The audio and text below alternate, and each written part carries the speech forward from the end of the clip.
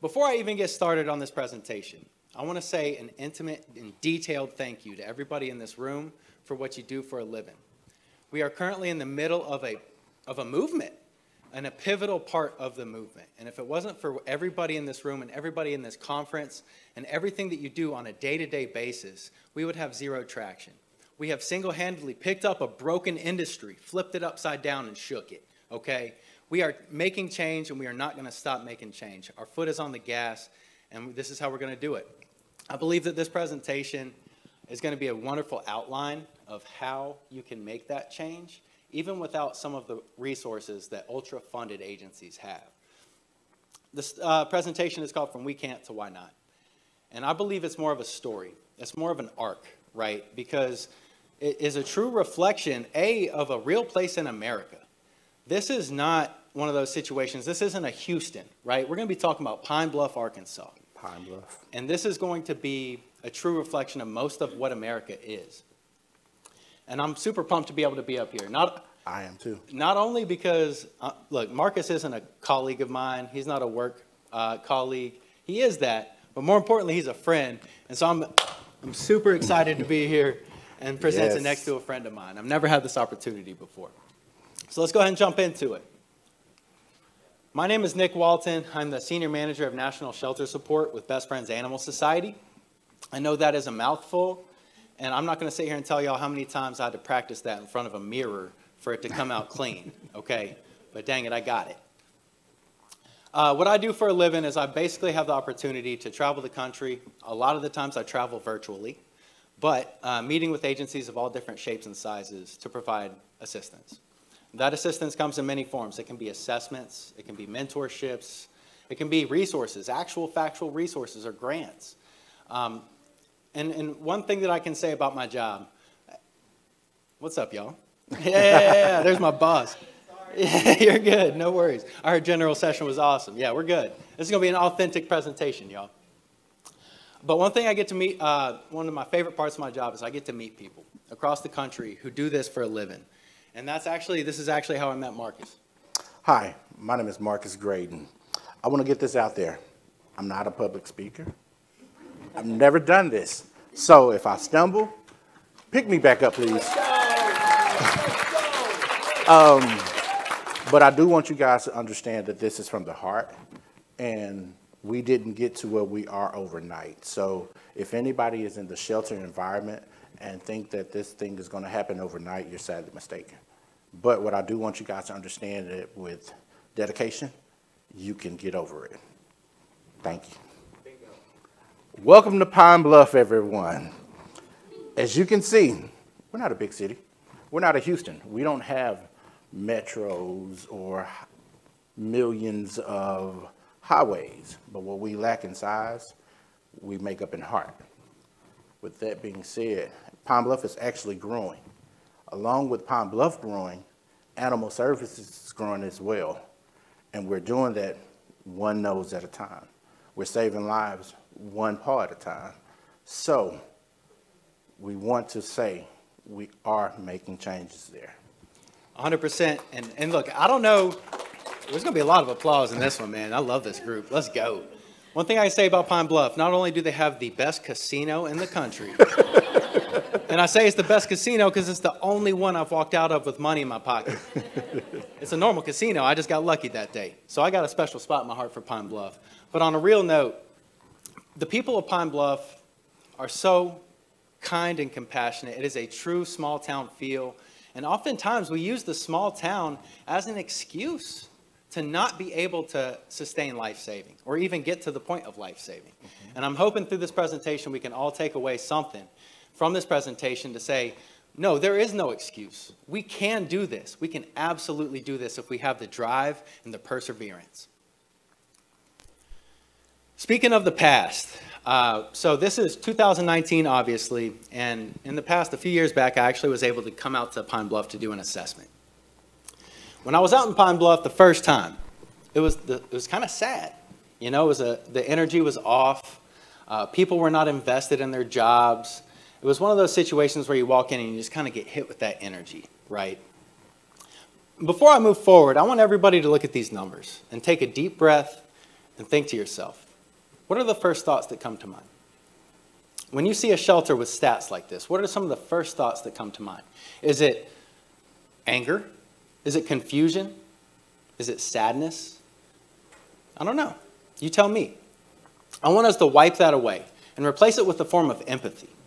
Because what's happening in a shelter like this are people that are some of the most kind and compassionate people I have ever met come out of shelters with this kind of a save rate.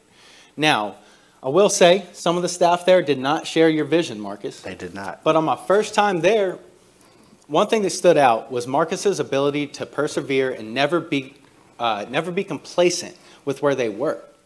He always wanted change. He always wanted to do better. He just never had the opportunity, the resources, nor the know-how to do so. And I think that's a pivotal part of this whole thing, is having a leader that is not complacent and also quite transparent. Nick, it does say the past. It does. So we're going to show them what we did now. Let's go. So throughout this presentation, and I just mentioned people just a little bit, people are so important if you are trying to go through a period of change, okay? Having that unified mission is, without a unified mission, without the people in place to do so, you're never going to get there. And so I felt I would be remiss if I didn't include interviews from some of the staff in Pine Bluff. And so these interviews are going to be about a minute, minute and a half long.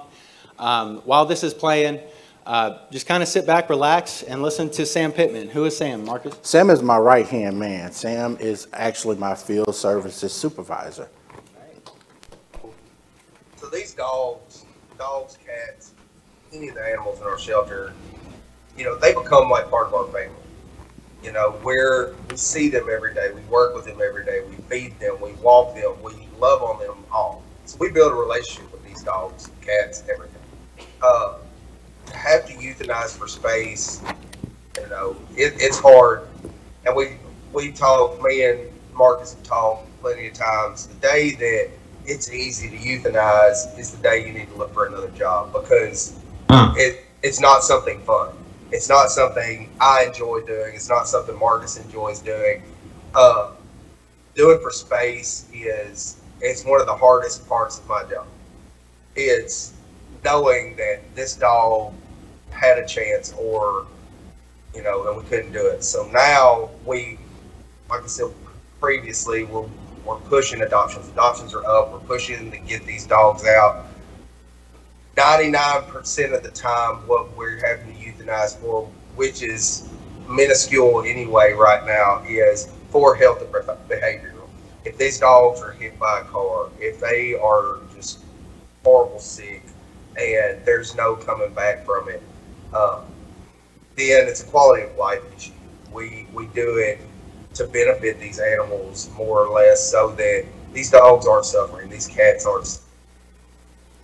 So one thing about Sam Pittman, he's one of the coolest dudes. I'm so used to talking without a mic. He's one of the coolest dudes I've ever met my whole life. And he cares more about dogs and cats than I think everybody in this room combined. Now that may be a stretch, I recognize that.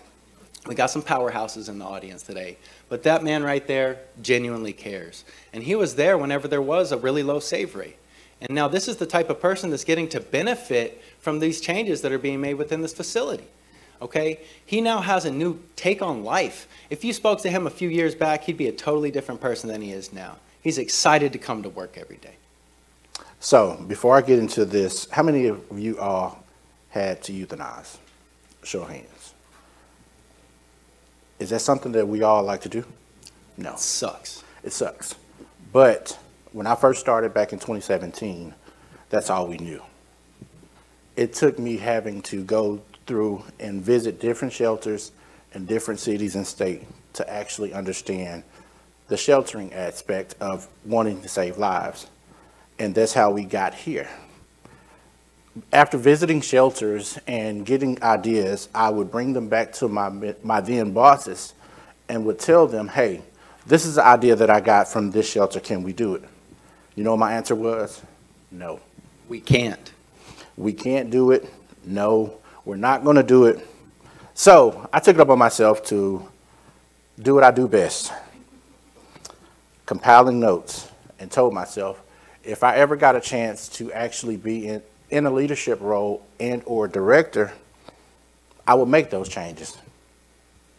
Hi, I'm Director Graydon. So, after becoming director, I started implementing a lot of changes.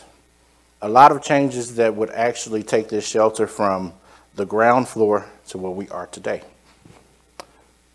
How I got introduced to Best Friends was through a volunteer by the name of Janie.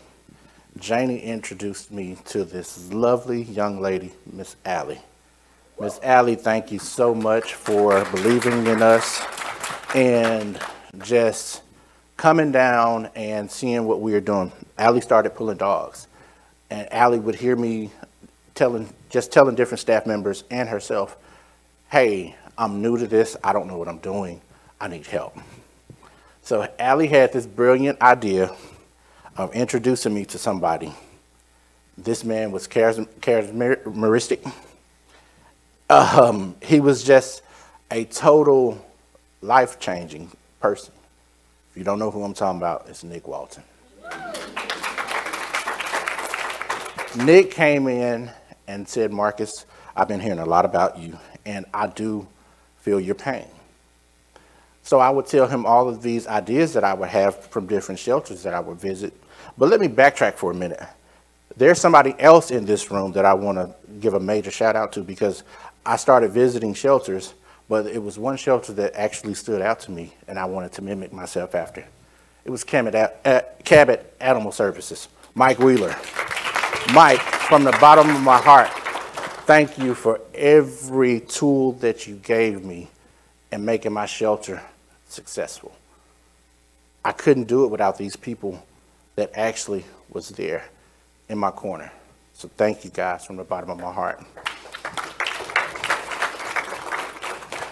Nick actually came in, Nick said, hey, we're gonna start doing things that's gonna actually help you guys with saving dogs and cats.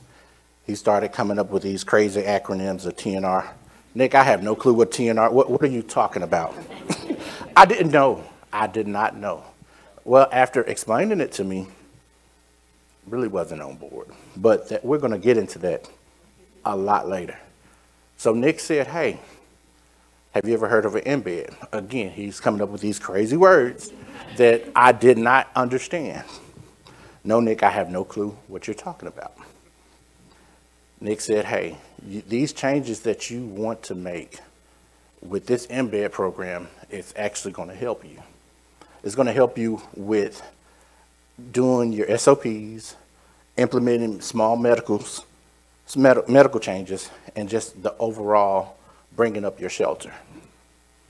Fast forward, there was a person that came into my life that I don't consider as a coworker. I consider her as a family member, Miss Kathy Overfield.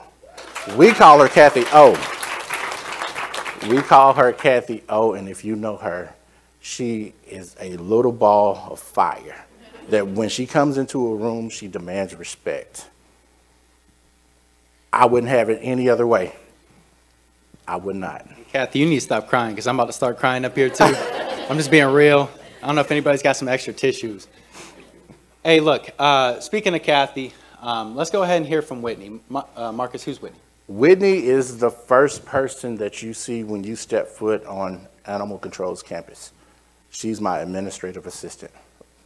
She's awesome. She's All right, awesome. let's see what she's got to say. Can you talk to me about the impact that Best Friends has had in Pine Bluff? Oh my gosh. So I know it's called Best Friends, but let me tell you what Best Friends did. Best Friends sent us our new best friend. Kathy Overfield is my new best friend. That is a relationship that I will carry forever. Aww. Not just for Pine Bluff Animal Control, but from our personally, like me personally, like we relate on so many levels. Like I'm so thankful just for her as a person because she has been our biggest cheerleader. She has been my personal biggest cheerleader. She's changed my life, basically. Last weekend I went to New Mexico with her to do a transport.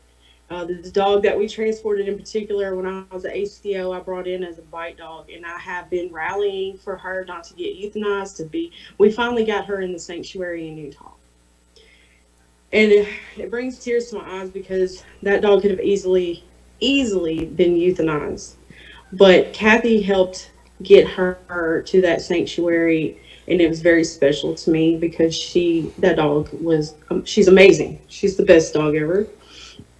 But without best friends and without Kathy, that wouldn't have been possible at all. And along with every other dog that's gotten out of here, whether it be foster or adoption, and years ago, they wouldn't have. They've been on a time schedule of, they've been here this long, gotta go. Give them the train ticket is what we call them.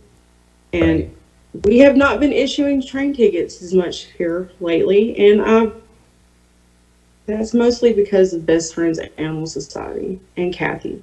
So real quick, I'm going to put Kathy on the spot. Kathy, do you mind standing up for us? Let's all give Kathy Overfield a round of applause. She deserves it. She deserves it. Now, what this next slide we're going to be talking about is how no matter what support Pine Bluff, Arkansas had, the staff of Pine Bluff did this. It was not Best Friends. It was not any other agency. It was not anybody that came down to do an embed. It was not Nick Walton talking about TNR. The staff was sweating every day. The staff was crying every day. The staff was taking changes to the mayor every day. Okay? So I do not want any lines to get twisted here. The staff of Pine Bluff made these changes, and it was all led through Marcus. 150%, without any doubt. And that's something that oftentimes I feel we need to clarify, because we are not the ones that step in and save the day. We are the ones that step in and provide some resources and some training, some know-how. But what happens is the staff, they take it. And if they want it, they're going to move forward with it, and they're going to run. Okay? Marcus runs. Anyways, I'm getting fired up here, y'all. Nick, let me piggyback off that for 1 second. I know that we didn't go over this, but as you see, that's the bite dog that she's talking about. That's Pretty Girl. Pretty Girl did not like men at all. She hated men. But with a little time and effort, which we weren't doing in 2017, was able to touch her. As you can see, Sam is actually giving a kitten medicine. We weren't doing that in 2017. So this, all that you're seeing now is stuff that we're doing. Rehabilitation is key.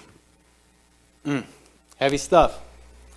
Now, when we talk about changes, right, we can talk about the nitty-gritty. We can talk about the fine lines of how these changes get made. But Marcus, do you mind talking to us a little bit about the TNR program? And so I know you said just a second ago, like I introduced TNR to you, and you were like, what in the world's going on? How did you feel about TNR whenever it first got introduced? I disliked it. I'm going to be straight up honest with you. I disliked it because if you don't know anything, how can you understand something? So after Nick's constant pounding and training me, I was able to actually get a grasp of it and be able to take that to my superiors and get it past where we can implement the TNR program. The TNR program actually helped us many ways, and if you're not doing it, please start it. Absolutely. Now let's talk about this. So when I remember when I first brought up TNR, his main concern was, what is the public going to think? What is the public going to think about this? It's such a taboo concept. We're putting the animals back where we found them. That's not what we've done for decades. So how did the public respond? The public actually, they loved it. They loved it. They embraced it with open arms because after getting the training and able to train the public, they said, oh, it makes sense. Because what you did in the past of taking this cat out of the community, it leaves a gap for another cat. So therefore, if you bring it back and it's actually fixed, it helps the problem. So they embraced it with open arms. You can tell he paid attention in the training, too. Yeah, I'll take credit for that. I'll take that credit. All right, let's move forward a bit. All right, we got another video with Sam. See what he's got to say. You know, when I first started, adoptions weren't pushed as hard as they are now. Our Facebook, our social media presence wasn't what it is now. it was just these dogs packed in kennels. We were one to a kennel where I've heard stories before me. Sometimes it's 2, 3 to a kennel, but we were one to a kennel. But it was almost to the point where weekly, maybe every other week, you know, we were having to forcefully put down for space. Right. You know, that's not something we've enjoyed. We hate that because we've got a lot of good dogs that we've had to euthanize for space that, you know, had they been pushed the right way, they could have gotten out of there and found a home. So we're not doing that. We're pushing adoptions. Adoptions are up. We're social media. We're big on our social media presence. And another big thing is vaccinating and medicating upon intake, where when I first started, you know, we just bring them, stick them in a kennel and go on about our business, where now every dog is vaccinated upon intake. Every dog is medicated. If something's wrong with these dogs, we notice throughout the day, you know, these dogs are addressed and treated the way it needs to be. So he mentioned here vaccinations upon intake. We take this for granted in the industry, okay? We oftentimes only see the agencies that have the robust platforms in place to be able to provide extensive medical care. Extensive is even a stretch. A lot of the times in America, and I'm not sure if everybody knows this, that's not the norm. America is huge. There are a ton of shelters out there that don't even have the ability to provide vaccinations upon intake. And so just by those little changes that are made over a period of time, you start to see a massive life-saving impact. So when I first started, we didn't have a medical budget. Zero medical budget. None. Nothing. As of today, we're getting $30,000 a year for medical. So that's with the hounding, the pressure, and the just staying focused on making changes. So thank you guys for all the training that you've given us. Thanks to you, man. All right, so I mentioned just a second ago, right, there's so many changes that can take place, especially when you're working with Pine Bluff in, say, 2017, 2019, right? It's like, where do we even start? But I think what's more important than the actual nitty-gritty of these changes is the concept of perseverance and the importance of perseverance whenever you are going through a change or a period of change or a transition, and how do you manage that transition? If you do not have a persistent leader who is willing to essentially stand up for what is right, you're never going to get anywhere. And so we can talk about the how. I could probably do a whole presentation on how these changes were made in Pine Bluff. However, the one thing that you need to know is perseverance. Having a leader that is not going to stop when things get difficult. And that is who is up here on stage, quote unquote, with me today. Let's hear from Whitney again. Okay, so what kind of changes have you seen, good, bad, or in between? Well, first of all, big changes was the director. When I came back the second go around, we had a totally different director, a different set of rules and regulations, and they were implemented instead of just told, you know, and talked about. They actually put them into force. So that made a huge difference. We had some ACOs here that are no longer here anymore. And the longer I was here, we had more, like the entire staff just changed. We got all new people, and just from that, I have seen a dramatic positive outcome. So what I got from that is twofold. One, there was action involved behind the words, right? And so, you know, and this is common across the country, I think, that we talk so much about what we want to do or what we're going to do eventually. Whenever the time is right, we will do X, Y, or Z. But it takes an agency or a director or somebody that can step up and actually do the change and show with action that the words mean something. And then the second part of that, I think, is super important, which you mentioned, staff, people. People are the most important part of any animal services, right? And I think that we oftentimes overlook that and just focus on all the animals, but we don't really take a step back and say, how important are the people? So selfishly, I put a lot of these videos up so I can get a water break. I'm going to be real with y'all. I don't know if y'all notice each time I'm sipping water. But there's a lot of meat to that, or there's a lot of substance to that, okay? I believe first and foremost that whenever we're talking about people, and when I first went to Pine Bluff that first time, there was a completely different staff for the most part. The staff was not unified in a vision and where the direction was going to go. The second time I went back to Pine Bluff for my second visit, the energy was so different. People were so happy. People were excited to show me the animals that they had in their care. They were excited to show me how clean the kennels were. They were excited to show me the play yards with these dogs catching tennis balls. And Tierney saying, is Tierney in the room? I'm sorry, where's she at? She was in here. Anyway, she does a lot of work with behavior. And, you know, she was able to come out there and work with some dogs. And I think through these situations, we start to see the staff gain that knowledge. And so that we can step back and watch what happens is now that this staff has the knowledge and the resources, they can move forward with all of these nitty-gritty changes. And that includes behavior. The people are incredibly important. So, the journey. I'm laughing because you guys see that closed sign right there? That closed sign means a lot. It means a lot to me because that's the first day that Kathy Overfield ever stepped foot on the campus. We were closed because we had a major outbreak. I can remember her calling and saying, "Hey, Marcus, I'm around the corner. There's a train on the track. How do I get here?" So, hey, that train in Pine Bluff is no joke, too. I actually had to guide her back around to get there. And she said, "Well, why are you guys closed?" Well, Kathy, I'm sorry to tell you, if they didn't tell you, we have distemper. If you guys never been through distemper, it can wipe your whole shelter. Kathy came in. This is what we're going to do. She came in. I had a whiteboard sitting on the wall. She came and grabbed that whiteboard with a marker, and she sat on the floor. She turned her back to everybody and just got to write. I've never seen anybody write this fast in my life.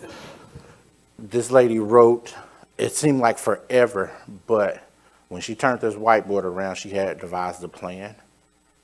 And that plan was the what, when, how, whatever we needed to do, when we needed to do it, and how we needed to do it. This plan was taking action then on separation of animals, what we needed to look for, and how we needed to go about with dressing and everything like that.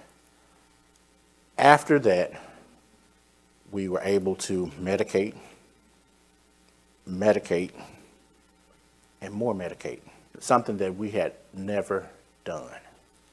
And so you talked to me, Marcus, about how this was a blessing. So keep this in mind. This is the first day of an embed. It takes a lot to get an embed, okay? First day, you walk in, and it's a full-blown distemper outbreak. It's like, oh my gosh, what am I walking into? But what came from this was a total blessing, okay? This staff knows how to manage one of the most difficult things in the entire world to manage if you happen to be a director for an animal shelter. Distemper is no joke. Y'all got over it in how long? 2 to 3 months. 2 to 3 months. 2 to 3 months. Dr. Aaron told us that that was the fastest she's ever seen a shelter get over distemper, and it's because of training. What an awesome place for the embed to start, because now the staff has an absolute thorough understanding of medical. I mean, granted, they got tossed into the fire, no doubt, but they know how to do simple IVs now. They know how to do quarantine. They know the difference between isolation and quarantine. They know the booties you got to put on before you go into certain rooms. Like all of these things that we all have to know in these major disease outbreaks, the staff now knows. And so this is why it's so impactful for me. And it's impactful for Marcus too, because this is about people. It's about people and how we help animals. Okay, and now the people in Pine Bluff are armed with knowledge. Whitney again, water break. What would you say to an agency that is kind of looking at making some changes, whether that be through community cat programming or returning dogs back to their owners instead of impounding them into the shelter, or providing breaks on impound fees, or whatever that may look like to you? What would you say to that agency that is currently on the fence with it? Well, there's always going to be an answer. I've been in that situation where I said I can't as well. And I feel for them because I understand that. Mm, When you don't know any better, you can't do better. right. So when you reach out, to certain organizations like Best Friends or Bissell or whoever, who have shown that you can do it, there's always going to be, a solution to a problem, always. So even if, you have to put in the work, of course, it's not going to come to you. You have to go out, you have to do your homework, you have to do your research. And eventually, I mean, it might not be right when you want it, but eventually that solution is going to be available. So we've done a lot of research. I've done a lot of homework. I study other organizations, their, whether it be their Facebook page, their websites. I watch webinars and stuff like that, just trying to, gain more knowledge. And it works. It works, but you ain't going to get far if you don't put in that work. You ain't going to get far if you don't put in that work, okay? I mean, I think that sums it up beautifully. So let's talk about the actual change, okay? Let's talk about impact. As you saw these stats earlier, this is the past, right? The past. And in the past, if you don't know better, you can't do better. Can't do better. Let's take them to the future. So while we still got a ways to go,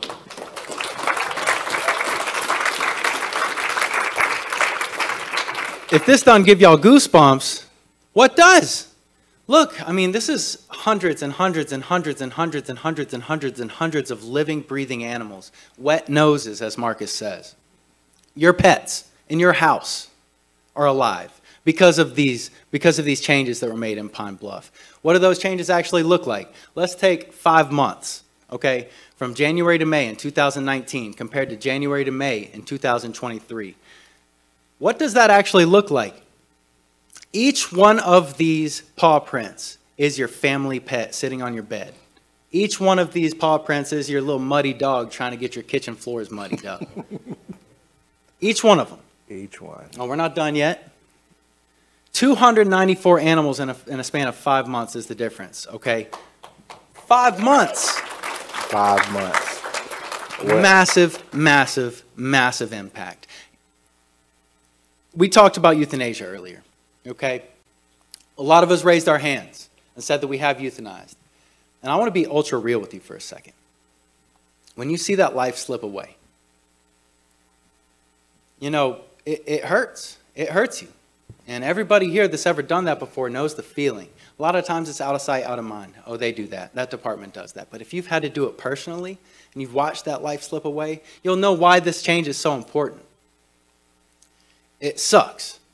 And the people within these facilities that are doing the euthanasias are going home every night and having to wear that burden of death, okay? Marcus, I can pretty cleanly say that because of the changes that you've made, your staff does not wear that burden of death on a day-to-day basis. They do not. That is the impact, okay? That is the change in energy whenever you walk into a shelter. That is the smiling face at the front desk.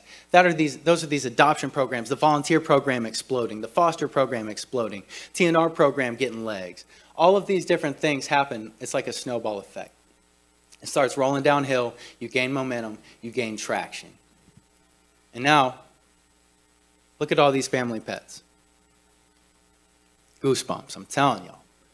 300%. Adoptions went up 300%. I don't even know how that works in data. Is there somebody smart enough to explain to me how you get a 300% increase on something? I don't know. That's what I was told. Marcus, so you're not done yet though, right? We're not done. We have a long way to go, but it starts as something as simple as, you guys see that truck? We got that truck last year where we had cages that didn't have any type of air moving in them. So we were able to get new trucks. That building that you guys see, we call that our old building. We're actually going to revitalize that sometime next year. So we're doing TNR and we're doing the CCP and TNR program, but we're going to actually make that bigger and better. And you heard Nick say this a lot, data. We're going to start using data on a lot of our outcomes to make our shelter boom. 100%. And data, Raise your hand if you use data. We love data and best friends, Lord knows.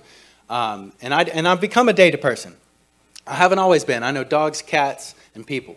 Okay, I don't know anything about apps. I just had to download the CVent app right before this to make sure I was in the right place, for God's sakes. No lies. But ever since I heard this quote, and Sue Cosby said this quote years ago, she said, behind every number is a nose. When I heard that comment right there, I became the biggest data-centric person you've ever met in your life, because it speaks to something that I'm passionate about. And so, talking about the use of data and how we can be proactive in not only law enforcement, but also all of our life-saving programs as well. Where are the least amount of veterinarians in Pine Bluff? We can use data to find that out. And then through that decision-making, that data-driven decision-making, we can now funnel resources into areas that need it the most because of these veterinary deserts. Okay, we're looking at law enforcement. How can we use data to be proactive in law enforcement? Where are the most dogs running at large? We're going to go out there and we're not going to do the old school sweep. Okay, I was an animal control officer for many years. Okay, and before our transition took place, we used to do sweeps. We would go into certain areas of Atlanta and we would pick up as many dogs as we could. It was a broken system. Do you know why? Because we would do it again next month. And then the month after that, and then the month after that, and then the month after that, and then the month after we were doing what we had always done with no results. What is the definition of insanity? It's doing the same thing over and over again, expecting different results. So now we can start to use data and we can say, where are the least amount of animals, or where are the most amount of animals running at large? And we're going to sweep it. We're just going to do it with toolboxes, a smile, and resources, because we're out here to fix some fences today. Okay, this is how we get proactive in preventing these situations from happening again. So we're not going to the same house for the same thing over and over and over again. Think about the amount of money. Also, as of yesterday, we have gotten our first reading for microchipping. So we will be starting microchipping in Pine Bluff, Arkansas within the next month. So this is a true reflection of America, okay? We oftentimes come to these big national conferences and we hear these robust agencies, which, by the way, I love those too. By the way, Spencer. I love them, okay? They really are the ones that drive the changes in our country, 150%. But if you take a step back and you look at the amount of shelters in this country, thousands and thousands and thousands and thousands of them are similar to Pine Bluff. There's not a lot of resources out there. There's not a lot of people in these communities. There's not a lot. And this is a true reflection of America. So I want to try my best before I break out these common denominators, okay? And I do have what I would consider to be the privilege of perspective, because I get the opportunity to travel the country and I get to see agencies all across the country, East Coast to West Coast, meeting people, shaking hands. I was just in Cincinnati. I've been in Texas, all over the place.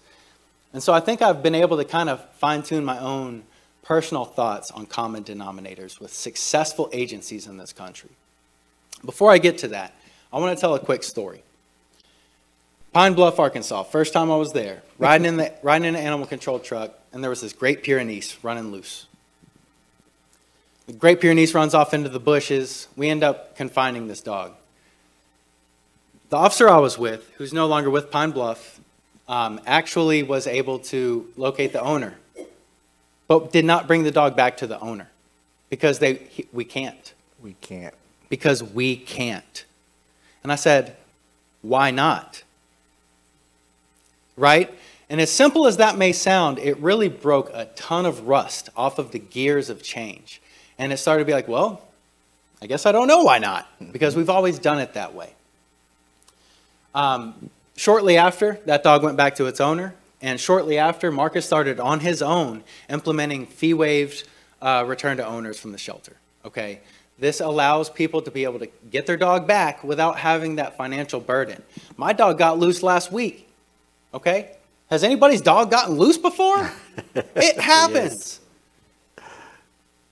Put yourself in the shoes of somebody who may not have a lot. Mm-hmm.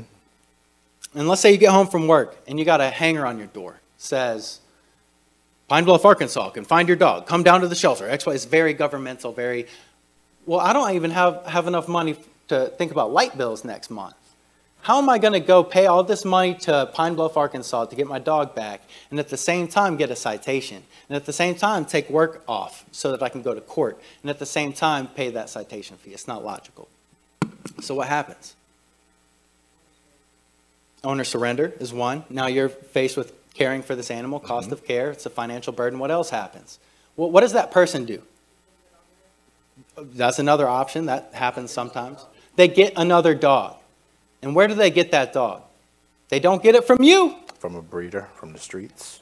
It's a broken relationship. Yep. And so we are further cementing the narrative of the old school dog catcher, the Disney dog catcher, running around with a net, With the just big trying net. trying to ruin everybody's day, you know, just falling over themselves, the evil one. We're starting to break the gears of change here. And you already saw the statistics. Now, can you talk to us a little bit about how the community responded? They are actually understanding and liking the fact that we aren't charging for everything that we're doing. So they're loving it. They're loving it. They're loving it. They're loving the impact that we are making, loving the fact that we are trying to do better than what we were doing. We're not looking through a rearview mirror as we're driving this car. We're looking at the street that's ahead of us. Got that right. Common denominators. One, non-complacent leadership. Okay, leadership that is not okay with where they are currently today. Okay, that is an ultimate common denominator with every successful agency I have seen. I am not okay with where we are. I want to do better. Even some of the best shelters in this country still have this mindset. No matter who you are, if you're always striving to get better, you will get better as long as you don't quit and you have perseverance. Follow through. Whitney talked about this on one of the interviews earlier, okay? Marcus stepped up, and he did what he said he was going to do. I cannot tell y'all how many directors, how many leaders I have talked to. Anybody in this room knows what I'm talking about. Yeah, we're going to get there. Well, yeah, when the time's right, we're going to do it. No, step up and knock it out, okay? Right now, do it.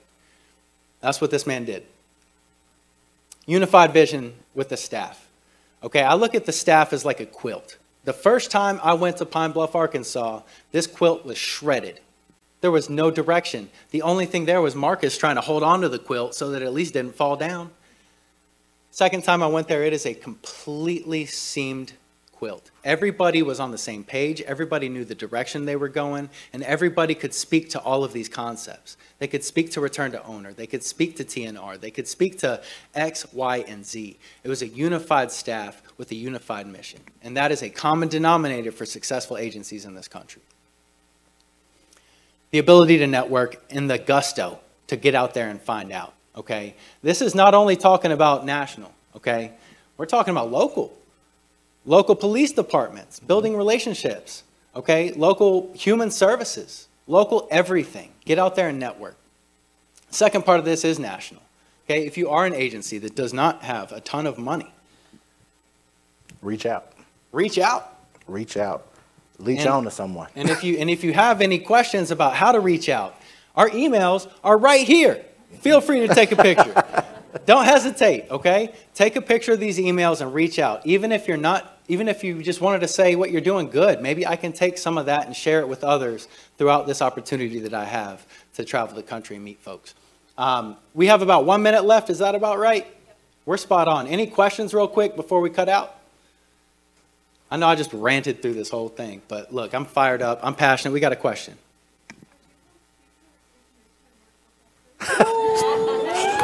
I will. I will do that. Yes, ma'am. Let's go. He said I will. I will. And I already laid the foundation that he does what he says, okay? He can't back out now. This is something brand new to me, and I want to thank you guys for actually listening and coming here and enjoying the presentation. This is something that I don't take lightly. My wife can tell you I'm not a talkative person. I step in the background, but I get things done. But I do want you to take something from here. If you want to make change, it starts within yourself. So change yourself, and then you can change others. Thank you. Thank y'all for coming.